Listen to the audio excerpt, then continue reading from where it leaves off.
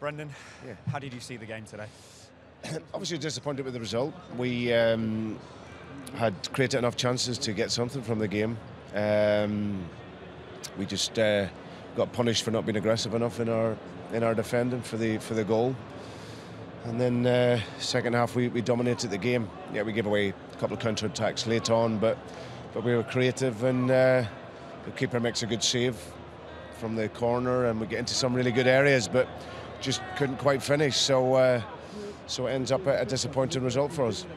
What was missing from your players today? No, I just thought that we were too passive in the first half, with and without the ball. Like I say, the goal that we conceded, we got to give them more pressure. You know, when you're there, you got to be really physical and stop the shots. Second half, we were more aggressive. When we were there, we were pressing and dominant, and then that spills into our football. So yeah, pleased with the reaction second half, but we can be better in the first half.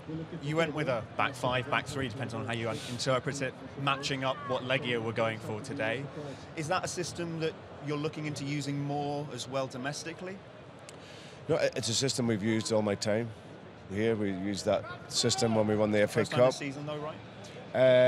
Yeah, we're only, 7 games in. Sure. So, yeah, but we've played it for 2.5 years, so we understand the structure, and like I said, we went with 2 up front. Of course, our preparation was curtailed a little bit with Kells and whatnot, but we still had enough quality to get something from the game. What have you said to the players in the dressing room just now? No, for me, listen, the group's still wide open. There's only two games gone, so it's really wide open. But I think we just have to start, rather than ease our way into the game, start with the aggression, because when we're aggressive and we're active in the game, then we're a much better team, and we showed that in the second half. What is your message to the fans? Obviously, it's been an amazing few years for Leicester, but it's 1 win in 6 now. Clubs spend money, everyone spends money these days, but how do you see it? Yeah, it's okay. We obviously want to be better in terms of the results, but yeah, listen, for 2.5 years the sun has shone on this team and this club. You know, we've had great moments. You go through a little period, of course we don't quite get the results.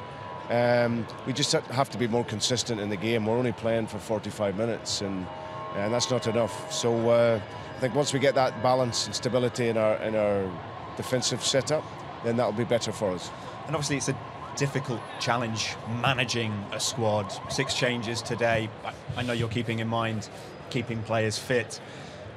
Given Leicester's situation in the group, will you consider throwing in maybe more players who have played in the Premier League, such as Harvey Barnes, Jamie Vardy, as starters? Possible. Listen, for the result, I assume the responsibility. So I always pick a team to win. You know, we won this group last season playing in the Europa League by making lots of changes in every game. We should have won the first game and didn't, against a top team in Italy. And tonight we done enough to get something from the game.